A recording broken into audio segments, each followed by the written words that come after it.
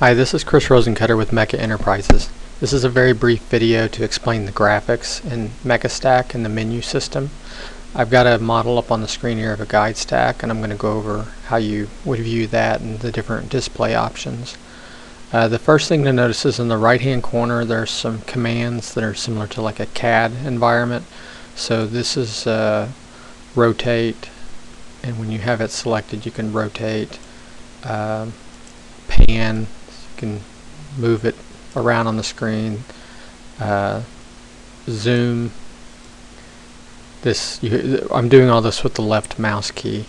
You drag it up or down and it'll zoom in or out, and then this is a zoom window where you can select a certain region to zoom in, and then this far right button is a zoom fit, so it'll fit it into the screen.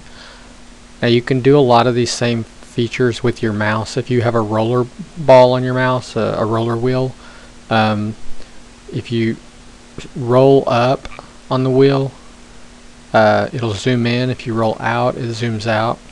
If you hold down, it goes into rotate mode, and you can rotate around while you're holding that wheel down. And if you yeah, that's it. That's all it does. Up here on the top there are several different views. This is the ISO view, so it's just isometric, and then you can view the bottom, the top, right, left, front, back. It's kind of useful. So you can see over here on the left side we have the thickness and the material, and we have elevations. Those are actually just in two-dimensional. It's in a three-dimensional space, but it's just written on one plane. So when you rotate around in different views, it looks strange, and you may not want that on there. Any of these features that you want to hide, there's a list over here that allows you to turn them off and on. So for example, let's say the thickness. We're going to turn the thickness off, and then material, I'm going to turn it off. So you can just toggle them on or off if you'd like to clean up your display. The elevations are also something you can turn on and off, and then dimensions. So you could hide all of that stuff if it's cluttering up your view, or you can display it.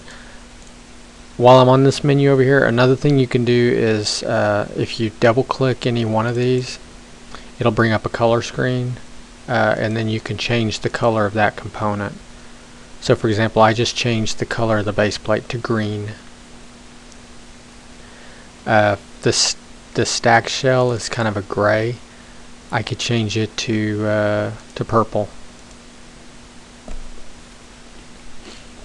That makes for a pretty unattractive stack, but you get the idea. I'm going to go back to gray. So I showed you how to turn on and off different features. Sometimes the ladders and platforms can be overwhelming where you can't see everything, so you can turn those off as well. Okay, the way the views are set up to be printed, it's not quite as simple as the old StackDes program.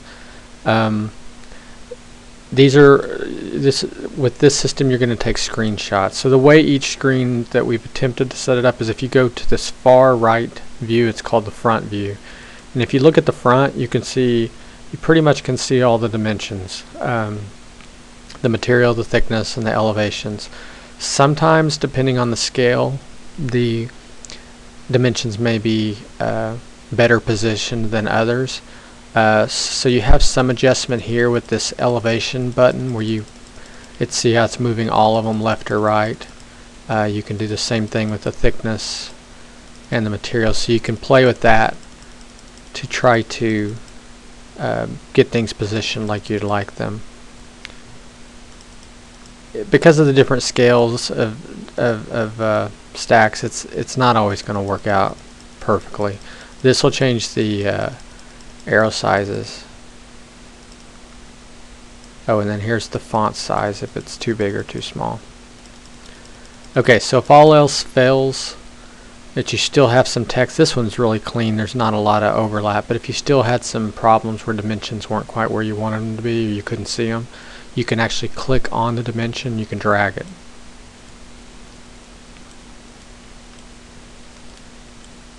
Sometimes you have to click twice, once to select it and once to actually move it. Okay, so this will help you get a sketch or a drawing that would be cleaner. But the problem with this is that next time you regenerate, which will basically be after you do an analysis or make any change, it's going to go back to the default position. So one way you can do a regenerate or rebuild is to click this little hammer and see how everything snaps back to where it was initially.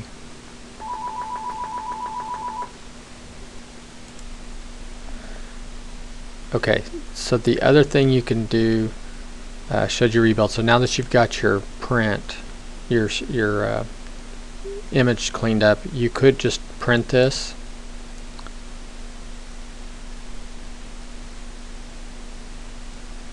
I'll show you this first because it's easy, but the quality I don't think is as good. This is the screen that it'll bring up. And this is what's going to print. We're looking at a print preview here. But if you'll look, you're not using the entire page.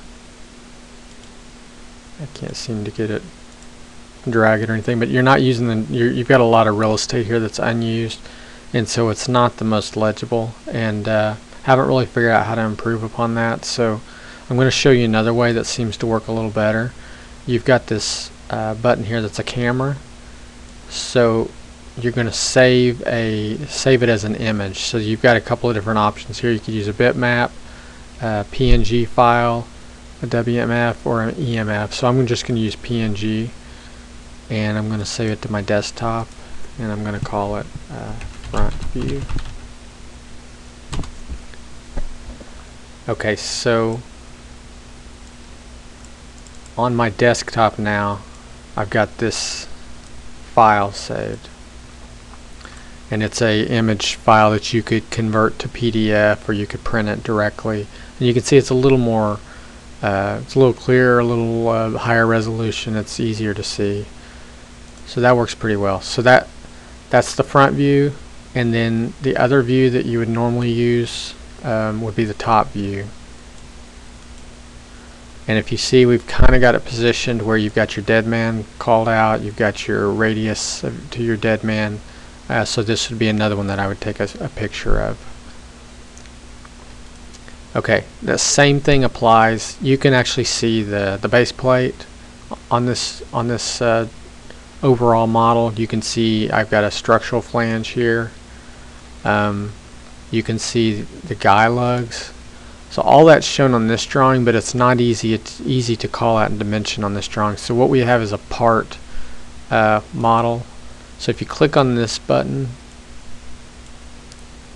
it'll take you to a detail blow up of just that base plate, and it's set up to be the same way. The front view and the top view are the two views that you would normally look at.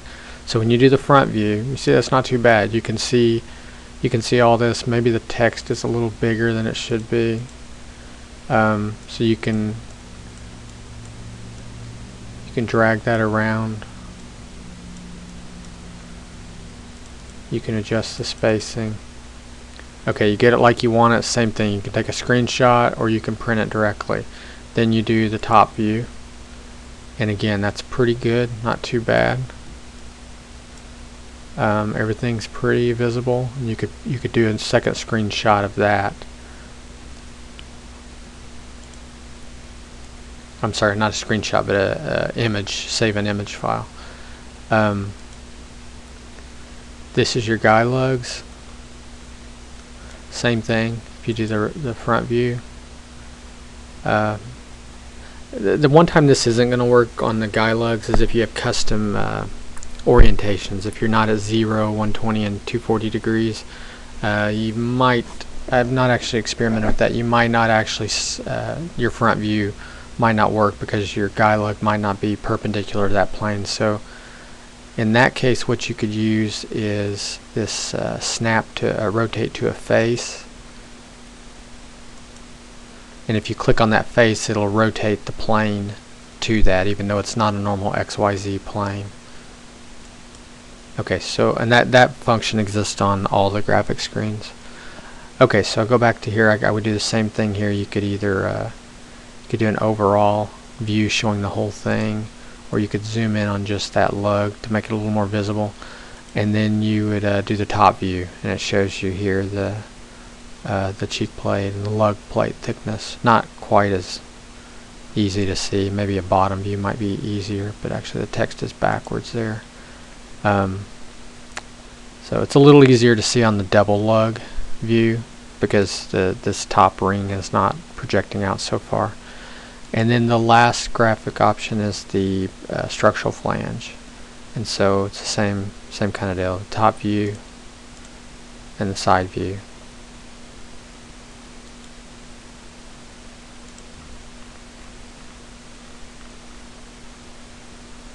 Okay, if you change your colors and you want to go back to the standard colors, you can set this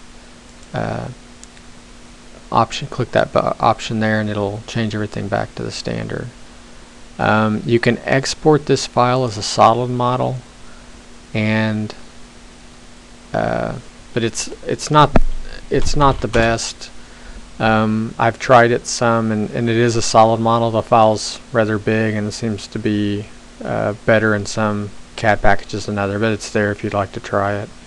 It's definitely not a proper solid model. This is more of a model we're using for modeling purposes only, analysis, so it's not a proper CAD model. That's basically it. Thank you for your time.